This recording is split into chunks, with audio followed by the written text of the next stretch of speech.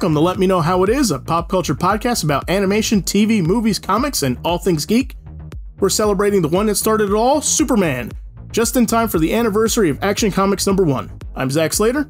I'm Frank Melman. And I'm Clifton.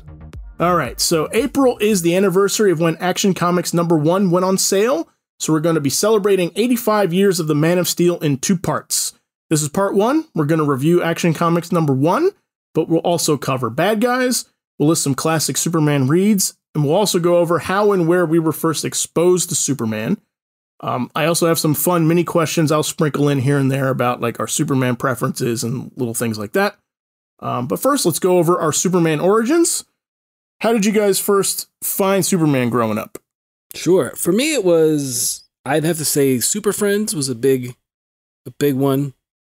Seeing Superman every Saturday morning, that definitely was where I first saw him. That and the Christopher Reeve Superman movie, the first one. I remember, there really wasn't an opportunity to see like the old George Reeves show that wasn't on, Right. or the old like Filmation Superman. So definitely for me, it was seeing Superman with the rest of the Super Friends / Justice League on Saturday mornings, and then really, I really love the Richard Donner Christopher Reeve Superman movie. Was it 78? I love that one. I mean, it's goofy in parts, but Christopher Reeve is Superman and Mario Kidder is Lois. It's hard for me to shake those images in my head. I try to give other performances and other actors a fair shot, but for me, it's hard not to revert back to the mean on those characters. Just because I think that she's great and he's so great as Clark as well as Superman, and just the physical mannerisms that he is able to like inhabit for both of them, that you can actually believe. It'd be tough for people to realize he's both Clark Kent and Superman. Right.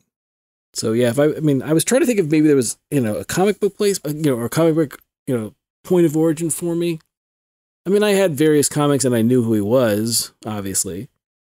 And I remember I had old, like early Justice League, and I'm talking like 70s Justice League stuff, but, or random Action Comics or random Superman. But I'd have to say it's more of those two for me, for my personal origin of where I really started dig the character and really started to realize, oh, well, this isn't, he's especially when he's played up against other characters, other super friends or other superheroes, just how special a character he is and how much they would rely on him and how much they look to him for leadership and stuff. So I would have to say those two.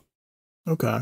Those happened kind of around the same time for you? Yeah, I think so. Because it was one of those things where obviously it's easier to access something that's on, once a week as opposed to going to the movies. But, and my dad it's one of the things my dad and I had. My dad and I don't have a lot of cultural touchstones. We have some, but Superman's one of them. Original Star Trek's another. That we sort of fanned out over. Superman's one of the things where my dad talked about, every now and then get a chance to look at Superman and enjoying Superman. So, but I think it was more, like I said, those two things. Right. Interesting. Interesting there. That you brought up your dad with Superman. I'll get to that on mine. Gotcha. Clifton, what about you? Now, mine's quite similar to Frank's. Same kind of generational touchstone. As early as I remember, both Super Friends and the Christopher Reeve movie were always there, from my earliest memories. So I don't even remember exactly being introduced to the character. I just remember those two things always kind of being there when I was a kid. And so it's surely what my introductions was one of those two things, Super Friends or the Christopher Reeves movies. But I remember both of them hand in hand because, the Christopher Reeve movie was 78, as Frank said. And Super Friends had started in 73, which was, just before my time, but then still, running through nonstop through our childhoods. So that was definitely it.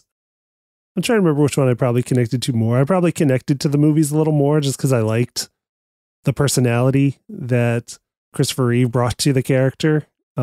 Whereas in Super Friends, it's big ensemble. Nobody gets a ton of time to shine out of all the characters. So I like the action in the cartoon, but just as far as what I think of Superman, it would have been the Christopher Reeve version. Just because he was so he brought so much personality to the character, and he's larger than life and believable and genuine and earnest. So Yeah, I mean, those were my introductions to Superman for sure. Okay. Mine was, well, for my dad, the interesting thing was, like, my dad was never into, like, superheroes or comics or anything like that, I remember. But, like, I clearly was growing up, and I remember asking my dad one time, like, who's your favorite superhero, Dad? I have no idea how old I was. And he just said, like with no hesitation, just blurt, like, Superman. And I was like, whoa, like, that's an interesting choice. Like, you know, I do think he dug those movies when they came out. I was a little young for those. So mine, my origin came on sort of, in a weird couple of things. So, there was a Superman pop-up book in my house. That was my brother's and got passed down to me. And it was, I looked it up since. It was published in like 1979. So this was clearly in Supermania. Right. I'm sure when this came out. But this pop-up book had everything in it. It was like the rocket from Krypton, all of his powers, like all of that stuff. So like, that's how I learned everything about Superman, was that pop-up book. And my mom used to like, you know, like read it to me and stuff like that. But when we got cable, my mom also let me stay up late to watch the George Reeves Superman on Nick at Night on weekends. Okay. And I was like, I loved watching those. Yeah. So those were kind of my two. I don't know that I ever sat and watched the movie all the way through until, you know, very, very late. I don't know that I read a Superman comic till very, very late. So those were kind of my two spaces. And then as I've said a million times on the show too, and then Superman the Animated Series came out, and when I watched the pilot for that, like that's when I fell in love and I was hooked at that point. So Superman the Animated Series strikes again, everybody. So, yeah. So again, like for these characters that we've known about since children, it's usually the multimedia aspect that gets us more so than their comics, than their original format of comics. Because yeah, likewise for me, I didn't read a Superman comic for a long time after, even though I had known the character my whole life. Yeah. I mean, I was, no lie, I was probably 19. Yeah. Maybe when I read my first Superman comic. Right. Like, it's probably earlier than that, but yeah, I'm talking like middle school, high school, probably. Yeah. I definitely latched onto some other comics earlier before I went back to a Superman comic. Yeah. And I've read him in stuff also, like, you know, in Dark Knight and like Justice League stuff. But I think that's when I got like his first solo stuff. Right. I mean, it could have been a little younger than that too. I may have my years off, but the power of movies, cartoons, everything else for these characters. It's always crazy. It strikes hard always. Yeah. But I'm always fascinated. I'm always curious to see if that's what it is. That's why I ask those questions all the time. I want to know, like, you know, if it is in fact like TV or you know, nowadays if it's the rare instance of like, no, I read this growing up. Love it. Yeah.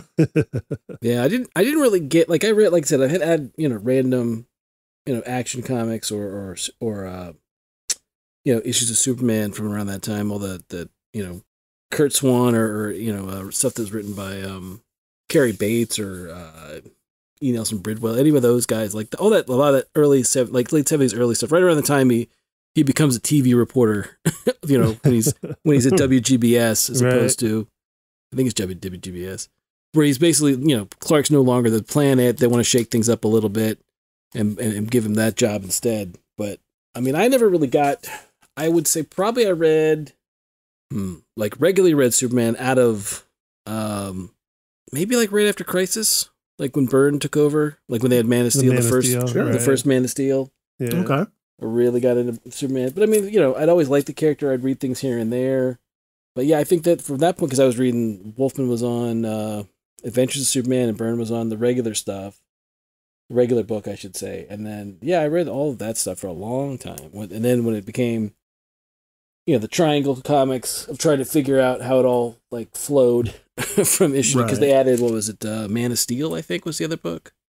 The Louise Simonson book was, so you had like 3 Superman titles a month. Mm-hmm. Yeah.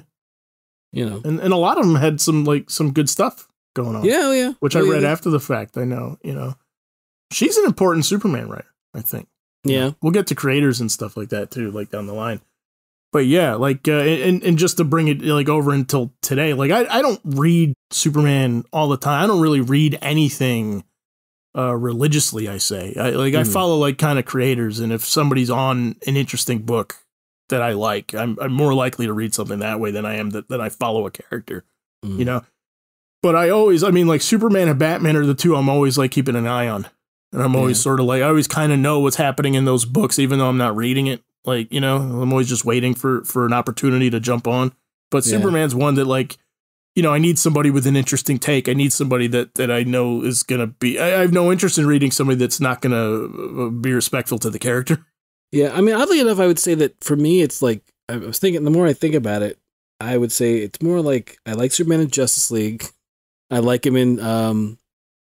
World's Finest with Batman, or I really like him in DC Comics Presents. So that was the ones that I really had more Superman appearances for the longest time, rather than just Superman in action.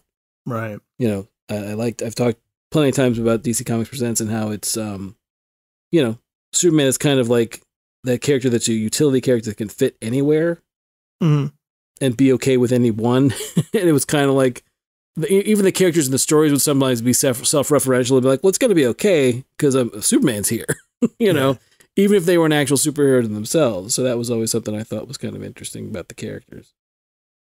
All right. First mini question. All right. It's an easy one, but it's a classic. So we'll go and we'll get put our names on the record for where we stand here.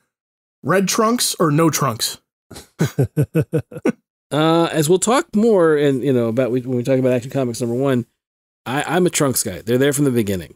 Right. Okay. You know, they're there as they were intended by their creator. Clifton, what about you? I like the trunks more just because I don't know, that breaks up the design a bit, and Superman more so than other characters without the trunks. I feel like it just looks like he's wearing long johns. So yeah. I like the breakup of the color, the blue with the red. So personally, like I just kind of lean towards the trunks for that more so than anything else. Okay, I'm gonna make it unanimous. I'm staunchly in the camp of red trunks.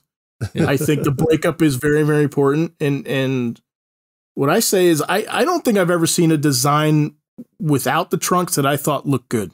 Yeah. It's not trying to echo the classic in some way. You know what I mean? Like I feel like Brave New World, the Superman animated series, where like, I mean, he's in a completely different costume. Okay. And that's fine. I have no issue with it because you're going for a different look. Right. But when you're trying to sort of like quasi ape the classic, but you leave the trunks off, I'm like, no, it's wrong. And still wearing the belt with no trunks. And like, yeah. No, and the interesting thing to me is I discovered this like really recently because we had the like 15-second teaser that came up for My Adventures of Superman, which is a new animated series set to debut on Adult Swim. And you do get the red trunks, but they have like a redesign of the S on the chest. Right. And I like it. Like I really like it. And I never realized at that point like how much more important the trunks are to me than the S logo itself. Like I don't care if you redesign the logo, apparently. But I'm looking at it now. Is the S logo like the Kingdom Come S, but in the red and gold instead of red and black? It looks a little like bit. That. It looks kind of like a mix of things. Yeah. Yeah. It's a fun design. Yeah. Yeah, I dig it. Yeah, when he's not wearing the trunks, it's the line from Venture Brothers that Monarch says about nice onesie dick is what I always think about. It's a speed suit. Right, exactly. That's what it suddenly becomes when he's not wearing the trunks. So okay, so we all read Action Comics #1 leading up to this. We wanted to review the one that started it all and see what was there from the Superman mythos like right from the start. So had you read this before? Yes. You had. Frank, you had. I had. Clifton, how about you? I don't think I had. I was familiar with like panels from it, and I kind of knew, I guess, reading about it, what was in it, or I'd seen probably like page excerpts, but not the full, what turns out to be, it's a 14-page story, is the first appearance of Superman in Action Comics back when the comics were all anthologies. So there's also like cowboy stories and like a boxing story, I think, later in this issue somewhere. I think Zatanna's dad is also in this one. Oh, really? Okay. I believe so, I yeah. remember. Yeah. Zatara. Yep, Zatara. Yep. So yeah, I hadn't read it before, but I do think it's interesting because everybody talks about Action Comics #1. Right. But nobody, I don't think, actually talks about Action Comics #1. Right. So I thought, I like the idea of actually reading what was in that very first story and what's still there and what came from it and stuff like that. But yeah, I'd certainly never read the whole thing before, the whole 14 pages before. I certainly thought I had read it before. Yeah. Mm-hmm. And then quickly, like 2 pages in, I was like, I don't remember any of this. So I don't think I actually did read it. Right. Right. Which surprised me. I'd been in I've been in the comics my whole life. And I thought for sure I must have read it. And then it hit me too, though. I'm like, I don't even have it reprinted anywhere.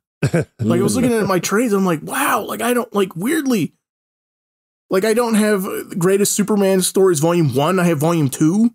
I'm like, wow, I don't even have it. Right. So I thought, isn't it in the Secret Origins book I lent you? Is that not in there? I couldn't remember. I think possibly, but I mean, I didn't read it then. Okay. Gotcha. Okay. So we were in Flash mode at that point. I remember. Yeah. We were reading a lot of Flash stuff. But yeah, anyway, so what'd you guys think? It was interesting knowing what I know of what the origin was supposed to be. Like originally, like Superman was kind of like a bald futuristic scientist villain at one point when they first put the first strip out for it. Okay. So it's kind of a weird, it was odd that it was, the idea that it's not so much the yellow sun as it is, he's evolved so far beyond humanity, and that's part of the reason why. Right. That was one of the things I noticed because we get in one panel, in the very first panel in Action Comics, we get all condensed into one panel. As a distant planet was destroyed by old age, a scientist placed his infant son within a hastily devised spaceship, launching it toward Earth. And that's one panel. Right. That's, sparked so many retellings since that it all started in literally one comic panel. But yeah, like the scientific explanation of his strength, because they give a quote unquote scientific explanation, comparing him to ants and grasshoppers. I'm like, there's real things that just evolved to be better. So everyone on Krypton had all the same abilities because they were all just that much further evolutionarily evolved than humans. Mm-hmm. It is funny to me that they do spell this all out on page 1. Yeah. Like explicitly tell you all his powers, why he has powers, how he got powers, and why they should make sense, all on page 1. Yep. And none of it's the yellow sun. Right. It's interesting, like the breakdown of information and how it's so different 85 years later, and how clearly we are so informed by TV and cinema. Right. As far as like the language that comics kind of follows, in a lot of cases, not every case, but a lot of cases. And it's so interesting going back and looking at these where like they weren't as informed by that stuff. And it was literally, they were more like, what's the most effective way to tell this story through pictures? And you could get like weird non sequiturs and, like remarkably narrow panels. Right. It seems like they think of a lot of this information as like beside the point. Yeah. So where they're like, how can we just get this out of the way as fast as we can to get to the story we want to tell? Right. And they don't linger on any of it. No. Like there's no, like the fact that like some stranger picked him up. Yep. That's like a skinny half panel on page 1. Right. And dropped him off at an orphanage. Yep. And didn't bother to I guess he didn't exhibit any powers in the car right over. So, right. But once he got there, you know, there's a little baby lifting up a Barca lounger. Right. Lazy boy's up in the air now. So what do we do, Doc? Yeah, that was interesting. I knew that the Kents weren't mentioned, but at the same time, I forgot that it was just like, oh yeah, someone picked him up and dropped him off, and that was that. And as it gets retconned later. There's been similar stories like that where the Kents want to go through the legal process of adopting him legally, right? Instead of just keeping him. from the cornfield. Well, the other one that I like is one of my favorites. I can't remember who it was, but the idea that there was a storm. Okay. Like there was like a big blizzard and they were snowed in for like 3 months. Right. So by the time they got to see people, it's like, look, we had a kid in the meantime. Martha didn't even know Martha was pregnant. Oh, yeah. Martha wasn't showing all that much before. So I love that one. I think that one's great. Yeah. So yeah. The other thing that stands out is like the explanation of what his powers are, that they clearly explicitly tell you. Yeah. it was funny to me how detailed they tell you too. Right. And then how much has changed since then. But like the first power is, it says leap 1/8 of a mile. Yeah. Yeah. Or hurdle a 20-story building. And so it's basically he could long jump 2 football fields. Uh-huh. Or jump vertically 80 to 100 yards up. So like vertically 1 football field. And then the other one was raise tremendous weights. Run faster than an express train. Okay. And that nothing less than a bursting shell could penetrate his skin. Which I figured out, like, they're saying bullets can't hurt him, but like artillery, like World War I and World War II artillery would at that point. Tanks would give him a trouble. Yeah. That's his original power set. Yeah, not moving planets in this one. Nope. Nope. Not flying backwards through time. Nope. Exactly. Nope. Not saving the world by listening really hard. Right. And frankly, not flying at all. No super ventriloquism. None of that stuff. Yes. So those things were all interesting observations I had on page 1. Right. And the scientific explanation I mentioned before, I just thought it was funny that they're like, no, like really, this could happen. Like, it's not that crazy. Just go with it. Go with it.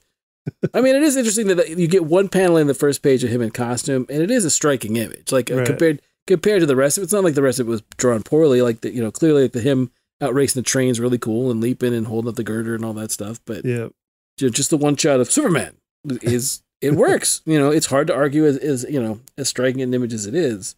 When it's just especially on that one page. So the art's actually like really moody in parts of it. I think I think it's just sort of like kind of like the cross hatching shading on his costume. Yeah, for like the nighttime shots. But I think that stuff looks really, really great. Right. Even today, it's really cool. Well, the visual language of it isn't bad. Like the layout's nice, and from panel to panel transition of what Superman's doing, it works really well. Yeah, like I felt it did. Like I think when you get to the actual meat of the story and what Superman's doing, like. Along those same lines, like I was struck reading it. I'm going like, I kind of don't need to read this. Like the pictures themselves kind of carry the story really, really well. Mm-hmm. Mm-hmm. I mean, there's a lot. What I noticed most about the way Schuster portrays Superman is Superman. If you notice in the panels, Superman leads with his chin an awful lot. Right. And it's not bad because again, he's, at that point he's Superman. No one's really, it's his first appearance. They're still figuring the character out. But as I look at it again, like there's so many shots of him like leaning forward almost at the, doing a flex in people's face of like, I dare you to try and do something. Oh yeah. I will say this: as much as I'm pro red trunks, I'm almost cool with no boots. Oh yeah, right. I am. I found out I kind of am okay with it. Like that doesn't look bad to me. I think that's kind of okay. Yeah, it didn't stand out to me. I actually didn't notice until you mentioned it. I was like, oh yeah, there are no boots. Yeah, I like the red boots. The red boots are iconic to me as well. But I'm looking back, I'm like, nah. If someone wanted to give me a design with no boots, I'm kind of okay with it. I sort of missed it. I did notice it. I sort of missed it, but I got used to it. Mm-hmm. I could I'm with you in that sense. I think somebody could convince me of it. Right. If somebody had a take on that look. Yeah, that's what I'm saying. I would not mind a modern take on that without the boots keeping the trunks. That was my thought. The other thing that kind of struck me about it is reading it. I've read a lot of like 30s and 40s comics, and this is like the first time that like the cover is actually like the story. Right. Yeah. Like, it's just like a big version of a panel we see later. Yeah. Right. Yeah, exactly. So does somebody want to sum it up? Like give us the summary of what the story is? Well, it's really 3 stories. Right. There's like really 3 action beats in this 14 pages. Mm-hmm. So I'll go with the first one. I'll just some of the first action beat, which is we first see Superman leaping through the air, carrying a bound, gagged woman that he lands and leaves against a tree and says, "Make yourself comfortable. I haven't time to attend to it." No controversy there. Yeah. Perfectly fine. That's our introduction to the story of this character. And like, okay, I don't know what's happening there. And then he approaches, goes to the governor, to the governor's mansion and breaks in to the governor's mansion when the butler won't let him in. Right. Demands to see the governor and breaks through a steel door that the governor sleeps behind for some reason. Right. Not a well-liked governor, we have to assume. Yeah. And I mean, the governor's butler is not very nice and does dare Superman to knock down the steel door. So he does. I thought, real quick, Clifton, it was interesting. Like, it reminded me of a lot of times you'll see Superman do, like, it's even in Man of Steel, like Superman will do stuff like to teach a bully a lesson. Right. Or it's in Superman 2 when he loses power and then gets his powers back and he, shoves the bully down the diner. Yeah, yeah. And people are like, "Oh, I can't believe Superman would never do such a thing." I'm like, it's there from the beginning. Superman is, not quite the whole Superman is a dick thing, but it's like the idea that no, Superman's kind of like, it was, again, the panel after he breaks down the door is like, it was your idea. Right. He's like, you said to do it. Right. I only obliged. Yes. And then we find out he's trying to get to the governor because he has evidence that a woman is going to be wrongfully executed. So there's an innocent woman that he has proof of her innocence that he wants the governor to stop the execution of. Right. And that's the point of this story, of this beat.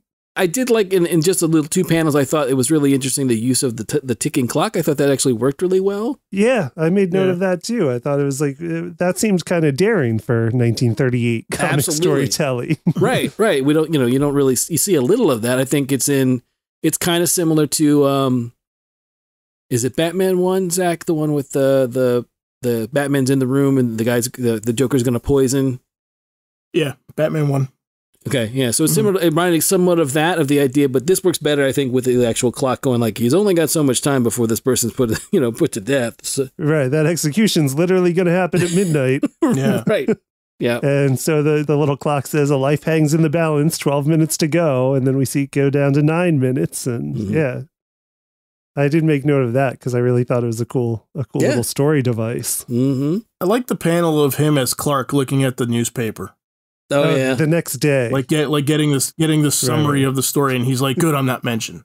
Right, right. Like I think I think there's like a lot of weight to that panel of. I mean, it can also be like protection of the secret identity and stuff like that. But there is. I mean, it reads to me a little bit also like just wants to do good, and doesn't care about being written about. Doesn't care about the spotlight. Doesn't care about getting credit for anything. Mm-hmm. He's just. No, like this is the right thing to do. Right. Somebody wrong, the wrong person was going to be put to death, and I stopped it. And that's the story. And we find out that the bound, gagged woman he was carrying was the actual murderess. And he tells the governor that, like, the real murderer's on your lawn. Yeah, she's out of woods. Yeah. So you can take care of that. But I was really surprised that came back around. Yeah. And I was like, oh, okay. Cool. Yeah. Like it wasn't just like he was saving a woman that was bound and then he was like, I got this other thing to worry about, like I'll come back. Right. 30 Superman collected women. It's just a thing, but they grew out of it eventually once the radio show. No, that was the thing. Yeah, the murder's right here. I've got it wrapped up for you. So that was the first story beat because they pack a lot in 14 pages back in the day. Yep. The next bit is he goes into the Daily Star? Yes. That's Daily Planet. There's a little bit of talk of, he's not human. Thank goodness he's on our side, which is a nice bit, I thought. Yeah. He gets asked by his editor, who is not Perry White. Do you ever heard of Superman? And Clark's kind of like, whoa, hey, I'll get the story, chief, that whole thing.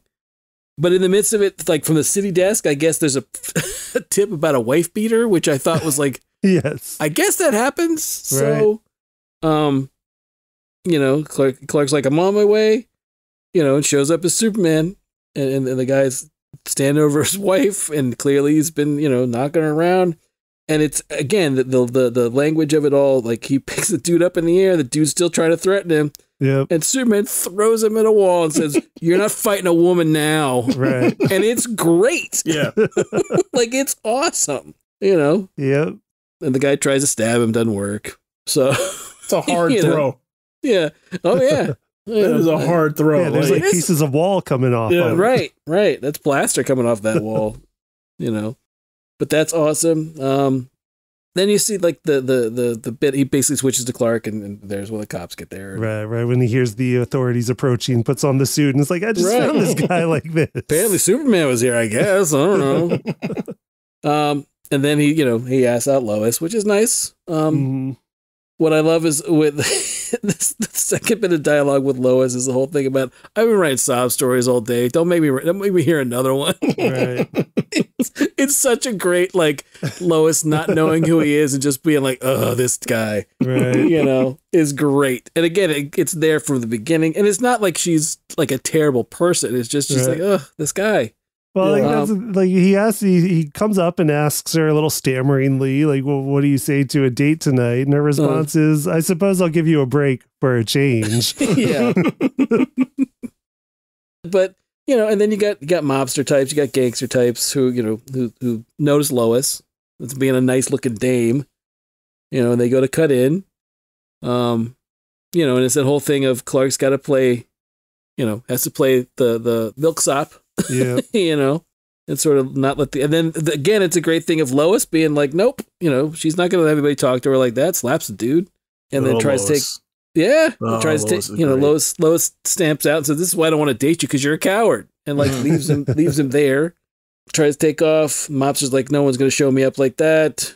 They grab Lois, they take her in the car, and then again, this comes to the point of like, so like Superman being like a prankster.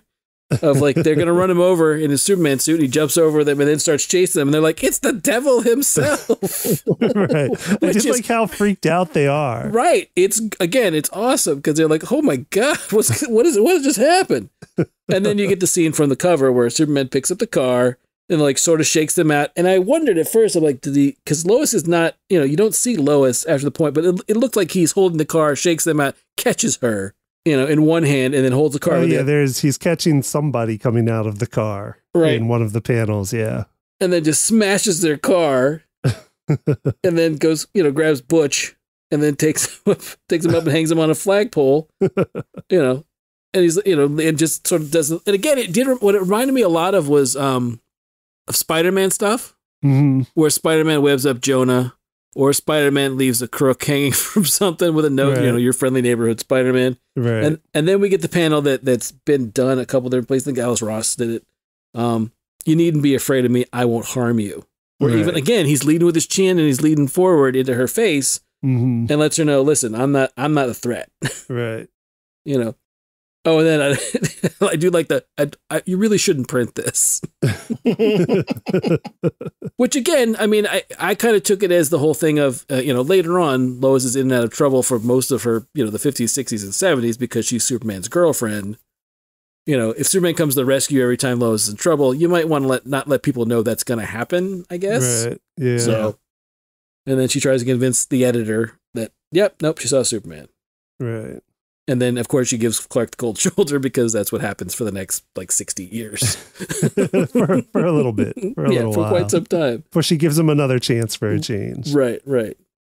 Yeah, this one, like, I did think it was interesting that he gets, like, I thought it's a fun bit that they assigned Clark Kent to the Superman beat. Right. Because apparently that's what they got a Superman beat now that they got rumors. Right. And then the fact that, like, right now, so he's protected somebody from being executed even though they were innocent, and now he's beating up a white, like he beats the crap out of a spousal abuser. Yeah. Like these are the first two things we ever see Superman do. I thought was fun. Yeah, no issue there. Yep. No, and the third story is also something that could be kind of taken out of today's like it feels right at home. Yeah. In today's political climate too. It's funny you say that. I was laughing as I was reading it over, and my wife's like, what? And I said, I said, this is from 38, and they're concerned about a senator being bought by a lobbyist. Yep. 85 years ago. So Right. Yeah. I mean, that's the main thrust of the third story of action number 1 with Superman, where, he gets an assignment to go to like cover some South American war as a war correspondent. He doesn't do that. Right. And goes to Washington. Yeah. He hops a train to Washington and gets wind of a corrupt senator and a lobbyist that's, bought him off and Superman basically just terrorizes the lobbyist until he confesses, on Capitol Hill. Yep. I'm going through it quickly so we can also touch upon some other things before wrapping up. But yeah, I mean, I was surprised. I mean, the one thing about Action 1 that I never remember is that it's Lois's first appearance too. Mhm. yeah. And like, man, her character is right there from the get-go too. Oh, yeah. Like, but yeah, I mean, what else? I mean, do you think that truly, do you think this does a lot of like heavy lifting of the lore of that's still around? I mean, yes, and that like there's a lot here that I mean, we talk about how much got changed after this. Powers have been changed, tons of new characters, but like I still feel like the heart of Superman is in this 14 pages pretty well. I mean, very much similar to how like the heart of Spider-Man is in Amazing 15. Yeah.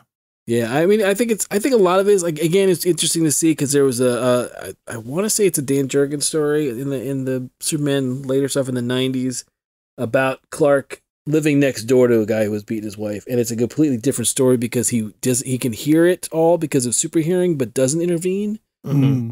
And it's one of those things where 38 had no problem intervening.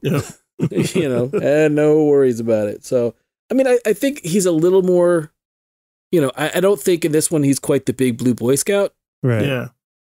I think he's a lot more. I think there's a lot more emphasis, and I'm not being punny or funny. I think there's a lot more emphasis on the action. Yeah. And the idea of what he can do versus, and again, there is no. Again, it's interesting to think about it in the vacuum of 1938, and there are no other superheroes. Right. Like he's it. So it's kind of. As Clifton said, the fact that they would be terrified of him makes sense. Right. Because there's no comparison. There's no scale to what, this guy can do compared to anybody else. I remember thinking that too, reading it. I'm like, man, there's such a departure of like what he would be able to do to people. Mm-hmm. And, and how he could legit scare the crap out of you. Yeah. Because like, what are you going to do? Right. Yeah, right. Like, The other thing that kind of surprised me about this was, I don't want to say outright putting in him, but yeah, kind of like Clumsy Clark. Yeah. Yeah. Which brings me to my second little question here. Yeah. Do we like Clumsy Clark? What do you guys think? I do, but I also like other versions too. So like I'll take it when it's good. Like I mean, like I said, I grew up on the Christopher Reeve film, which is that. Like this panel has a caption that says in Action 1 of reluctantly Clark adheres to his role of a weakling. Right. And that's very much like the Donner 78 film reading of it, where it's like he can do all this stuff. We know he can do all this amazing stuff, but he doesn't want anyone else to know he can do all amazing stuff. So he overcompensates to be like, I'm a bumbling fool. Mm-hmm.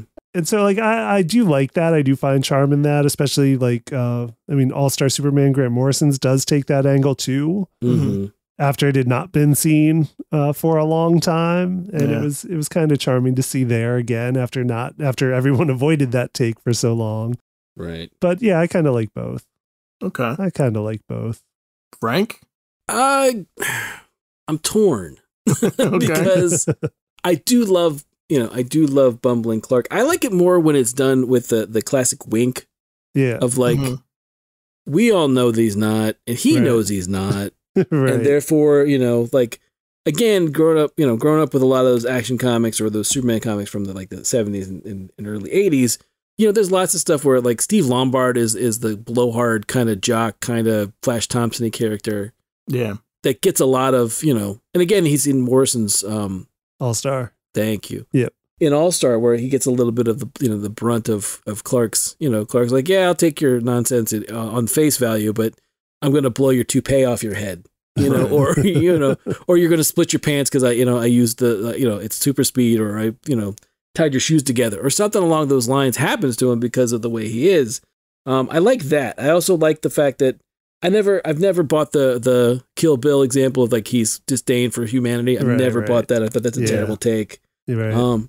I think it's more along the lines of, I think that in some world, in some ways, I think Clark, likes the idea of being able to be just like everybody else. Yeah. Yeah. And the idea that, I think he does need, I think just from a sensory overload statement, I think he needs the ability to sort of shut all that stuff out and just be a person. Yeah. Mm-hmm. Otherwise, there have been stories where he tries to be Superman, 24 hours a day, and it's just too much for anybody, even him. So I think we might do all of this in a future episode, like this, this stuff that you're talking about specifically. Okay. So I don't want to cut you off, but because it's interesting.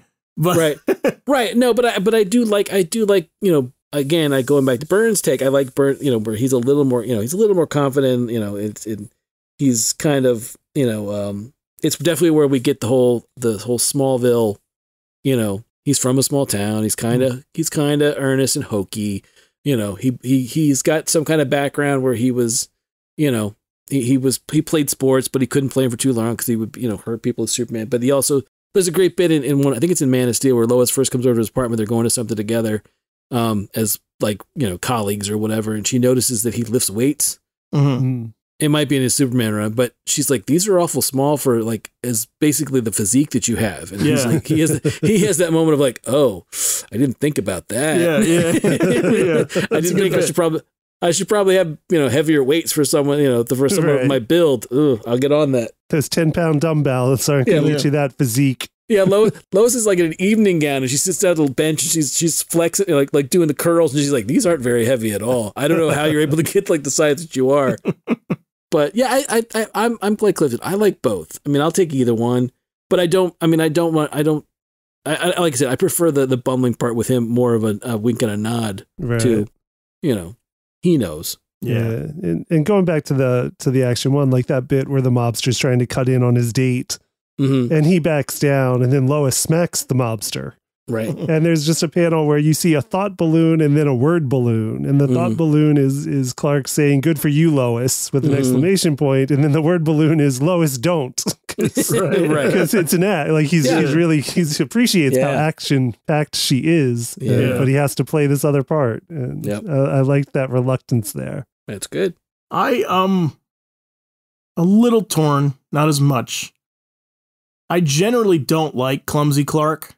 Okay. But I can be sold on it with a take. Okay. With if somebody has a good take on it. I was from the day we're recording this, I was watching Richard Donner Superman because it was on TCM like last night, honestly. And so I was watching, and like, God, it's hard not to see how like Christopher Reeve just does it so perfectly. Yeah. And there's that awesome bit where he's in Lois's apartment after Superman has flown away. And Lois is like, she's going out with Clark, and she turns around. She's like, oh, like, let me get my coat, or let me get a sweater or something like that. And she's in the other room, and he takes his glasses off, and he just like stands up straight. And I swear it looks like he gets like 5 inches taller. Yeah. Just standing up straight. And the voice changes and the posture changes. And it's like, man, like he's able to do it so well. Yeah. And so there it's awesome. And Clifton, I'm with you. Like, when it came back for All-Star, I was into it then too, because it hadn't been done in 30 years. Right. And also was the fact that I think that it was a self-contained continuity that I was like, okay, like I'm fine with this being the take because it's not the take moving forward. Right. But I think the trouble is that if you don't do Clumsy Clark, like a lot of people don't, they take out Clumsy Clark and then they don't replace it with anything. Yeah. And so he just kind of is bland. Yeah. A lot of times. So it's a trap if you don't have a plan of what to do instead. Right. So, all right.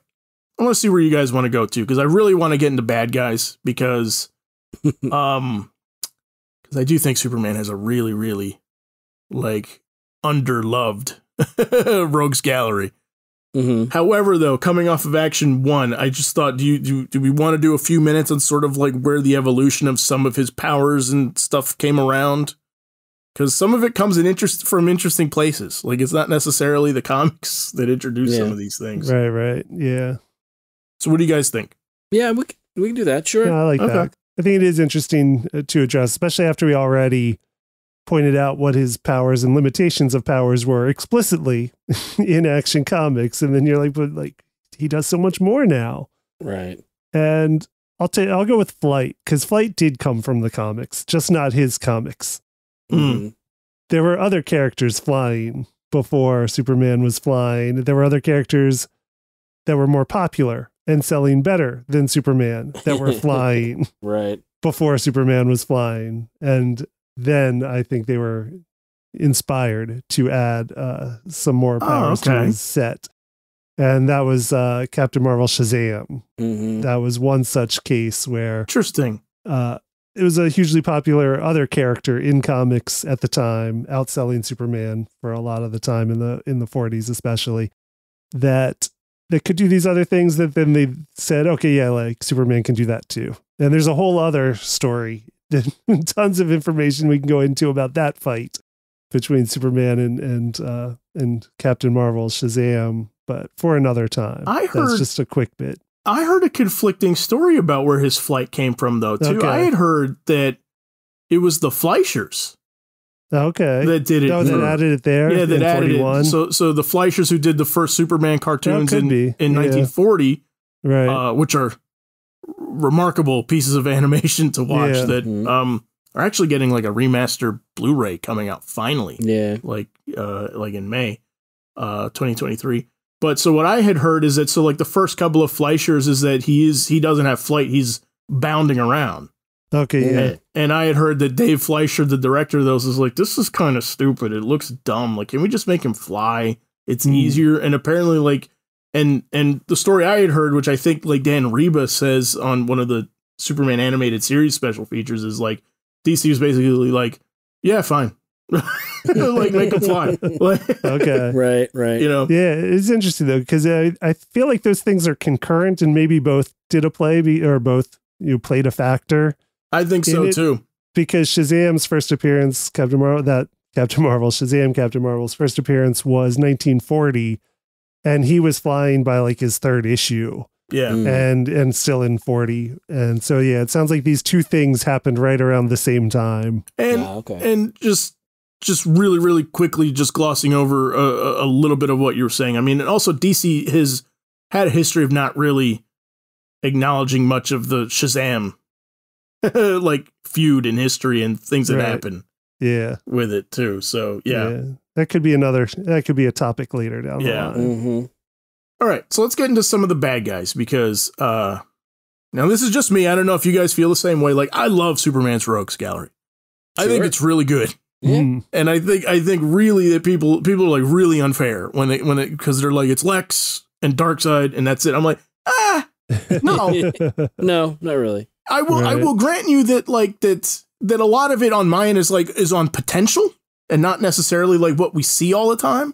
Right. You know, but I think there's some really, really good ones. Yeah. You know, I love Lex. Clearly, you know, sure. he spoiler, he won our March Madness best bad guy tournament for a reason. Right. Lex is terrific, but I'm a big fan of Parasite. Yeah. I love Parasite. And for the life of me, I don't understand how Parasite's not a Justice League bad guy. Yeah. Yeah, I can see that. Right? I mean, you got a guy who like he gets close to you, like all he needs to do is grab a hold of you and he absorbs, you know, your memory, he can do your voice, all that stuff. And if he grabs hold of you and you happen to be super powered, he can do your superpowers. Right. Right? So it seems to me like I think about like all the times I've seen the Justice League like fight Amazo and they have trouble with it because like he can do everything that they can do. And I'm like, this is so easily Parasite. Right. Right? Sure. It's so easily Parasite, but but it's also not a robot like with Amazo where you can't just trash the thing. Like, you know what I mean? Right. Like if you have, we're like the guys in DC who take some care of him to like, we're not going to kill the guy. Mm-hmm. So we need to take down the guy that has Superman's powers and Wonder Woman's powers and the Flash's powers, but not hurt him. Right, right. What's that going to be like, right? Like there's potential there. Yeah. No, I agree. Yeah, Parasite's always a good one. Off the top of my head, I like Mongol a whole lot. Mm-hmm. Yeah. I think for a long time, Mongol was sort of like relegated to a Superman story Yeah. or a couple Superman stories. Right. Some good ones. So great ones. War World stuff. Yeah. But that was like the basic, in the last few years, there's been a bigger push to make him a bigger deal in the Superman stuff, which I think is great with all the stuff with War World and him being, sort of like not quite dark side level, but at the same time, obviously a threat. So Right. I like Mongol a whole lot. Yeah, he's one of those that can go toe to toe with Superman too. And it's Mhm. like, but there's no, I'm trying to figure out a way to say it. Like he just is that way. There's not some Yeah. sort of like weird explanation as to like how he can go toe to toe. Like he's just as strong as he is, Right. Right. you know? Yeah. He is just an evolutionarily advanced alien Yeah. that has Mhm. that power as a result. Right. Yep.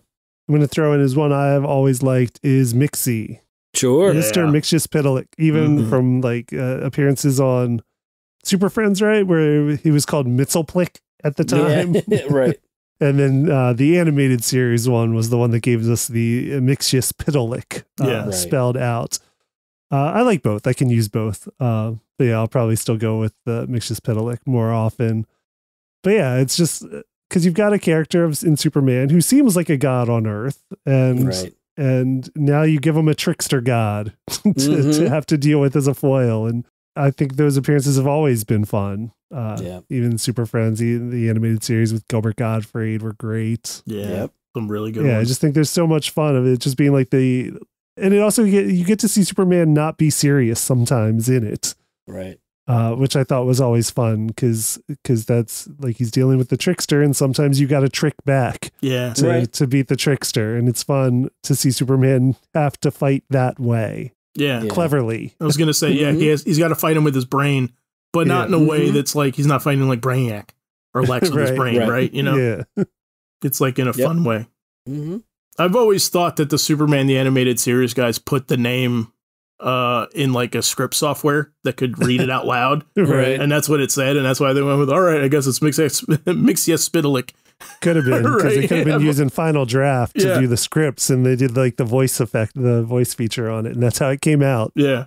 I've not read that anywhere. I'm just guessing myself. I mean, not a bad guess. But I always liked the whole thing of him. Also, the fact that it showed that Superman was vulnerable to magic, because I just think Right. it's a thing that they just don't use enough in the comics. It's always, oh, someone's got kryptonite or kryptonite bullets or kryptonite dagger or whatever, and I'm like, yeah, but magic messes him up just as well as kryptonite Yeah. does. Right. I agree. It's not used enough. And Mixie was one of those that they're always threw a wrench into things for him. And again, there's the fact that he would have to outthink him or out trick him. Was always fun. Yeah.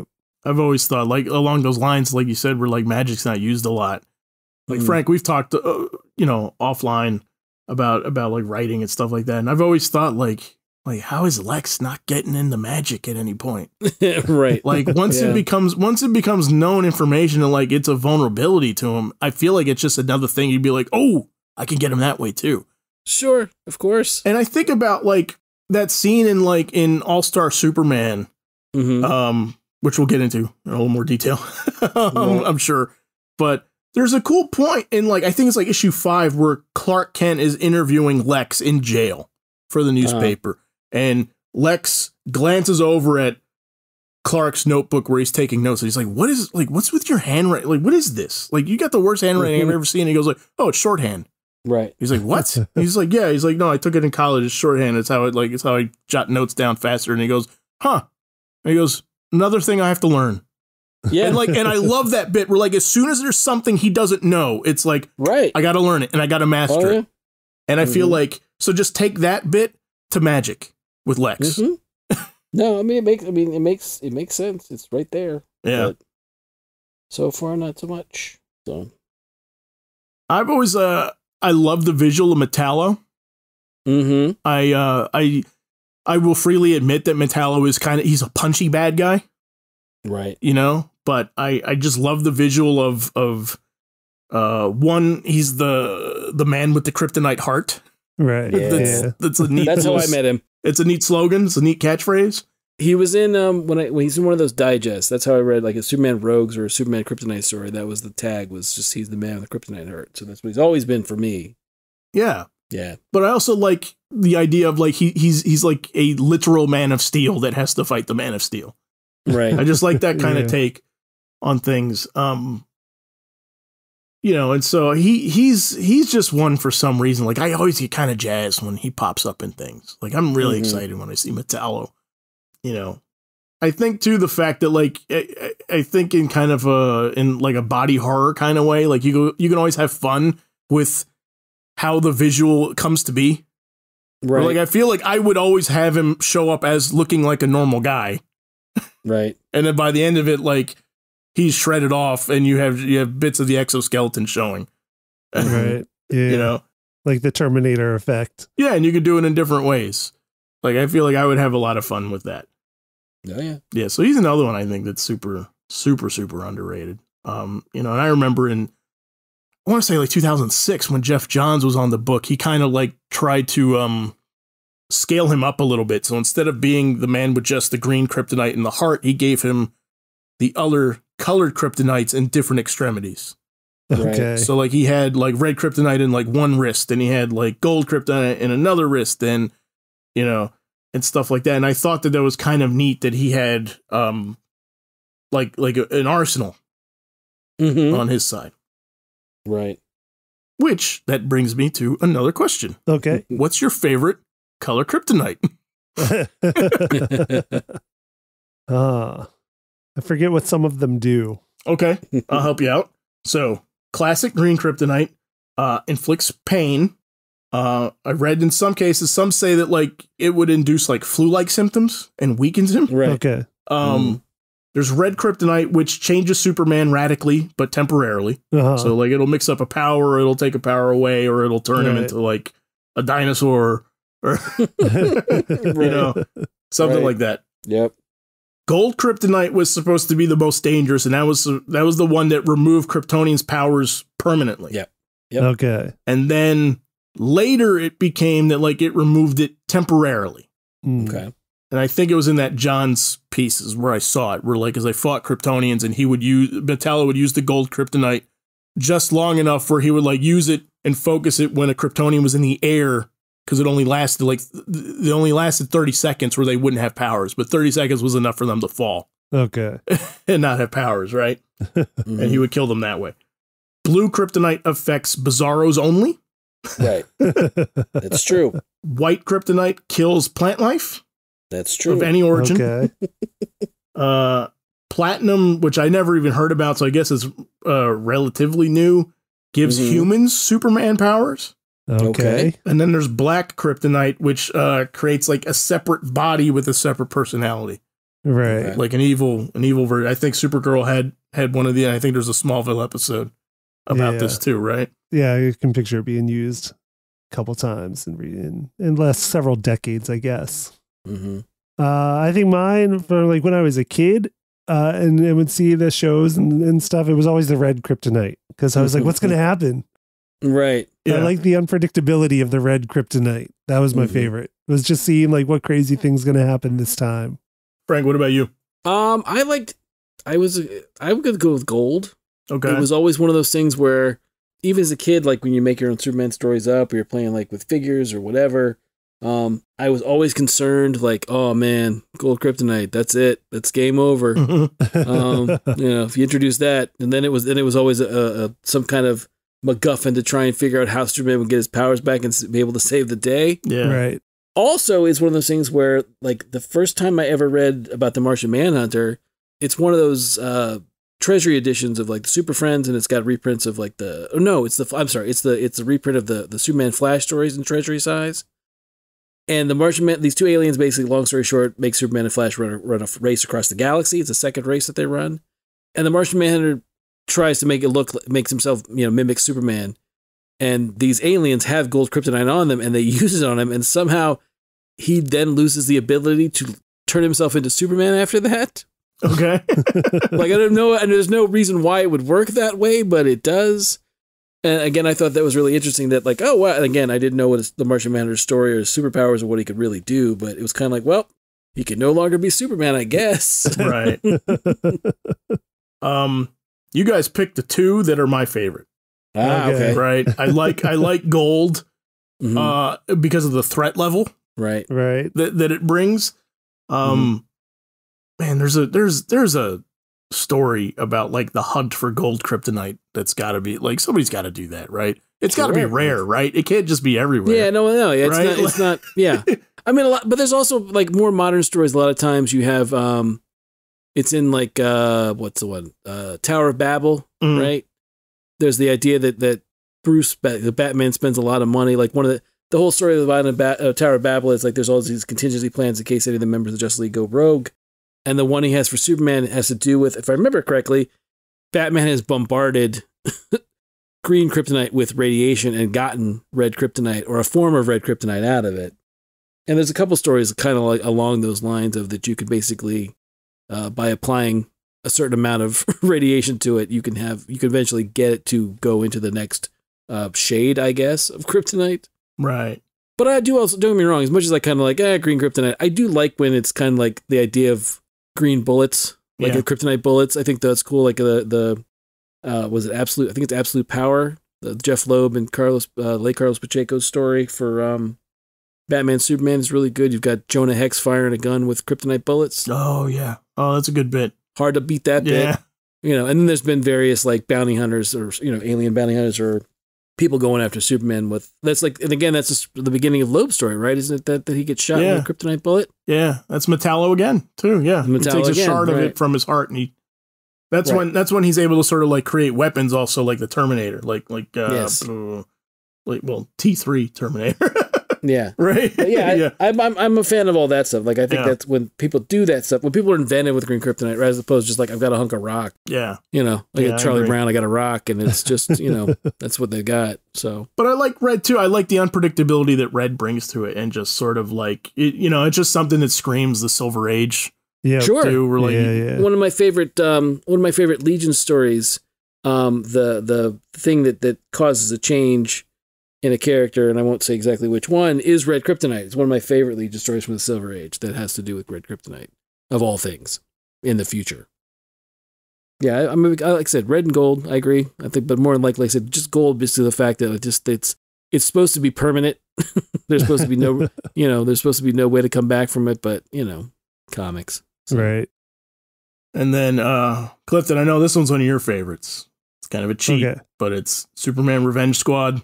Oh, yeah. The words Superman Revenge Squad do not get said enough on this show. No. Right. I just love the idea of it. Yeah. It's terrific. All these people got beat, and they're like, wait, like we all get beat alone, but maybe, just maybe, if we team up.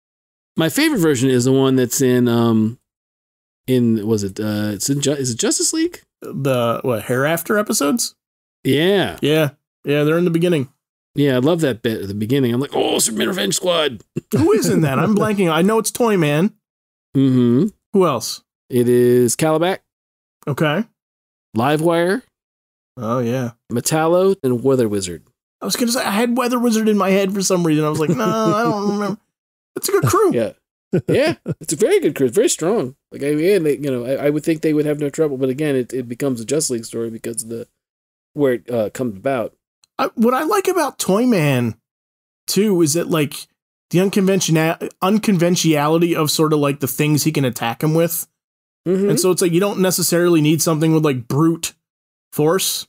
Like, I remember, like, he threw, like, Play-Doh at him. Like, some kind of, like, modified Play-Doh where, like, he just, like, he couldn't get it off of him. Mm-hmm. And, like, it was trapping him that way, where, like, he just... every movement, this thing just kept like stretching and getting bigger, and I'm like, yeah, I like that. Like, I like inventive ways on how to stop him. Mm-hmm. Sure. Yeah, Superman Revenge Squad is fantastic. Yep, for sure. All right, so real quick, what's one that you want to see in the movies? Just quick bad guy you want to see done in one of the James. Well, I guess it's James Gunn's movie now. Mm-hmm. What's a bad guy you want to see in there? Manchester Black. Love it. I want Superman versus the Elite. Yep. Okay, yeah, that's what I want. Love it. That's my choice. Clifton, what about you? I will say Ultra Humanite. Ooh, Okay. That's a great Just choice. because it is the first Superman supervillain. Yeah. It is the first supervillain Superman ever had to face, and we've never seen Ultra Humanite in a film, and only a little bit in animated stuff. Okay. I'm going to cheat and go to one that we see all the time, but I want to see Lex. The caveat is I want to see Lex in the power suit. Okay. Ooh, You know, yeah, like I I'm want to up see for that. Lex actually fight Superman. Right. Yeah. No, that'd be cool. Right? Yeah. All good choices. All right. So we are going to wrap up with it occurred to me that like we didn't talk a whole lot about like classic stories like over the years of doing the show. Like classic Superman stories. So I thought we would close out on some classic Superman stories if people want to actually seek them out then that haven't before. So we'll end on that. But first, if you like the show, you can check out all of our episodes on letmeknowhowitis.com. Just please, however you find us, don't forget to like, subscribe, and leave us a review. And finally, if you want to suggest a topic, let us know in the comments, Twitter, or email us at info@letmeknowhowitis.com. All right. What are some classic Superman stories? For me, my one of my all-time favorites is from 1963.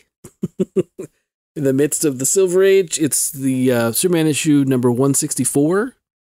It's featuring the showdown between Lex Luthor and Superman. Superman is pursuing Lex across the galaxy. It's one of those stories where Lex is, I believe he's hailed as a hero on a planet that they eventually call Lexor. It's kind of the planet that Lex, for a while in continuity, goes away to, and he's trying to turn over a new leaf, but Superman's like, no, you did a bunch of stuff on Earth. You got to come back with me. Anyway, they end up fighting on a red sun planet and actually like bare knuckle box. Nice. It's a great cover because like Superman gets a black eye from Lex and he's like punching him in the stomach, and it's awesome. It's terrific. It's Kurt Swan at his finest. It's a great throwdown between the two of them where you don't, like you said, they fight, but it's much more of they're on much more of an even keel because, Superman doesn't have any powers at that point because of, this red sun. So Right. it's terrific. Okay. Highly recommend it. What you got, Clifton? I'm sticking with a big classic, and one that Frank alluded to earlier with Manchester Black, and that is Action 775, right? Yep. Yeah, I had that in way back when we did favorite single issues as one of my favorites. Yeah, I love that one. Yeah, the Action Comics number 775, which is What's So Funny About Truth, Justice, and the American Way. Oh, so good. Came out in 2001 by Joe Kelly and Doug Mankey, I think. I believe you're right, yeah. As writer and artist. Manchester Black and his team of anti-Superman superhumans believe that Superman's moral code is outdated and that he needs to take more extreme measures to protect the world. Is generally what it's about, and it's really good. It's questioning, like, is Superman too hokey for the modern world? Right. And this was in 2001. It's a question that still comes up, I think, among people a lot, and I always say no. Emphatically no. When done right, of course. Right. But yeah, like good old Superman isn't too hokey for the modern world. And this one is a fun story that explores that. Nice. No, I like that one. That's a good one because I think that's what I had in mind sort of for this segment is sort of like, what are the easy go-tos that maybe people haven't gotten to? And that's a great one. I mean, that is top 5, right? Right? Yeah. For Superman stories. I'm going to go with For the Man Who Has Everything. Okay. Alan Moore classic. That's Dave Gibbons, correct? I have that right? Yeah. Yep. Okay. Yep. And it sounds like kind of a sillier setup than it is, but it's Batman and Wonder Woman and Jason Todd at the time, because it came out in the 80s. Robin, yeah. Going to the Fortress of Solitude for Superman's birthday. And when they get there, they find Superman standing there stoically with like this horrific plant that's wrapped around him called the Black Mercy, and the Black Mercy is able to has like a psychic link with his prey, and it's able to manifest the prey's like what's the word I'm looking for? Like Heart's Desire. Yeah, Heart's Desire, right? And so you see Superman on Krypton as if Krypton never exploded. And he has an entire life on Krypton. Right. And it is a fantastic story with a heartbreaking ending. Yeah. You know, but yeah, I mean, I think anybody trying to get into the Man of Steel, like that's required reading, I think. Really, all of the Alan Moore Supermans are too. I think that's the most accessible of all of them. I think whatever happened to the Man of Tomorrow, I think is also a fantastic read, but I think needs a little bit of Silver Age knowledge to go into. I mean, it's clearly like a one and done. Yeah. You know, but I think you'll appreciate it if you know what like the Lex Brainiac team up is. Right. It's been done over and over and over again throughout the Silver Age and stuff like that, right? Right. But yeah, it's a terrific one. And the Jungle Line, which is a team up with Swamp Thing, also terrific. Fantastic. From the 80s also. Any other ones before we sign off? Anybody want to do All-Star really quick? We talked about it. Sure. Grant Morrison and Frank Quitely decided to do a 12-issue miniseries called All-Star Superman. And I do think it's a wonderful story. I do enjoy it quite a bit, but I do also feel like it's one of those that if you have some frame of reference before you go into it, I mean, you can have no frame of reference for Superman and still enjoy it. But I think there's a lot of nods to things that were done either in the Silver Age or throughout Superman's history that work really well. Like, for example, if you saw Jimmy Olsen putting on a dress, it might not really resonate with you as to why he's doing that. But if you've ever read any given issue or a handful of issues of Superman's pal, Jimmy Olsen, it makes much more sense to you. Right. Same thing as if you've never read, there's a Silver Age story about Superman going against like Hercules and some other characters of myth. Atlas. Right. And Atlas, thank you. That was the other one I couldn't think of. That sort of is done in this as well. But overall, it's a Superman story that tries to give you the best of Superman, hence the name All-Star Superman. And I think Grant Morrison does a fantastic job with it. Most of the depictions of I'd say all the characters that are in it, you know, your typical, you know, Superman supporting cast is in it. Lois and Jimmy and Perry, the Kents. You know, he does the best he can with loading it with as much Superman love as he possibly can. Yeah. So it's great. The pitch I give everybody for it is it's interesting how Morrison goes the other way. Instead of everybody who has sort of the temptation to take powers away from Superman to make an interesting story, he loads him up and he puts him in a situation where he gets oversaturated with sunlight to the point that like his own powers are killing his body. And so Superman is dying. And it's basically like, what is Superman going to do to save the world while the clock is ticking now? Like, what's he going to do to save the world before he dies? And it's a terrific story. It's awesome. Yeah. Can't say enough good things about it. Yep. It's good stuff. As I know you guys too, because I know we all love it. It's fantastic. Oh, yeah. So okay. So there are some, classic Superman reading for you guys if you guys want to jump in, and we will have some more deep pulls in part 2 when we come back next week. So as always, we will post links and examples to everything we talk about on letmeknowhowitis.com. Just please remember to like us and follow us on social media, and we will see you next week for part 2.